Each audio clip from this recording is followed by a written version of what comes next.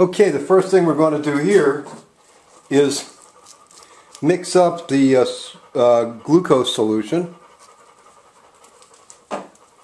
by adding 3/4 of a test tube of, it's going to be tricky by the way, very small tube.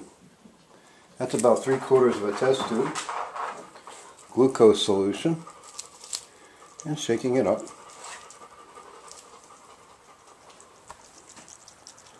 Until it dissolves.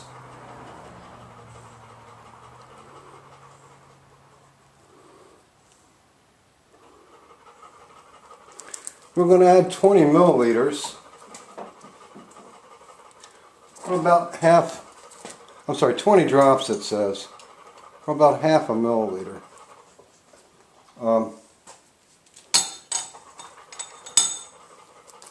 To this test tube. It's got a few flakes of sucrose in it. It's about 20 drops in there. And about 10 drops of our Benedict solution.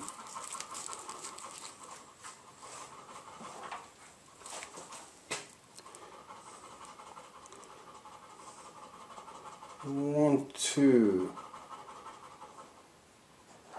7, 8, 9, 10. There we have it. And we're going to start heating that in the hot water we prepared. We're going to make a control solution.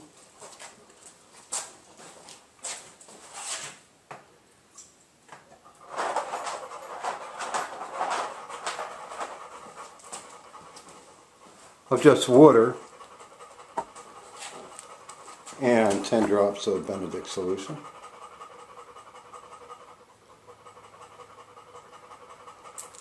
There we are. They both look pretty much the same, although there's more water in the test tube mark C or control. And wait 4 to 5 minutes and see what happens.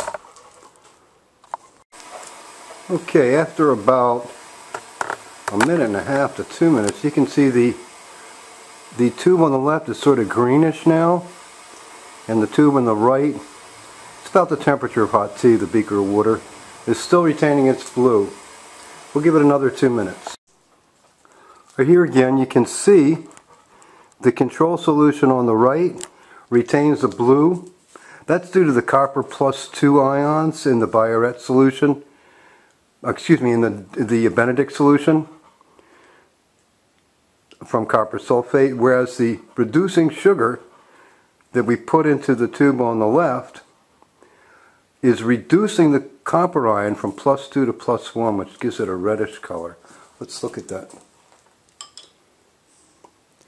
You can see the copper 1 reddish color there, right? There you go. There you go. And here's the control solution with a C on it. It's still the same color, even though they're both in the hot water beaker about the same time. It's about 3 minutes at the temperature of hot tea in there. Okay? All right, that's the first part of the organics laboratory you have.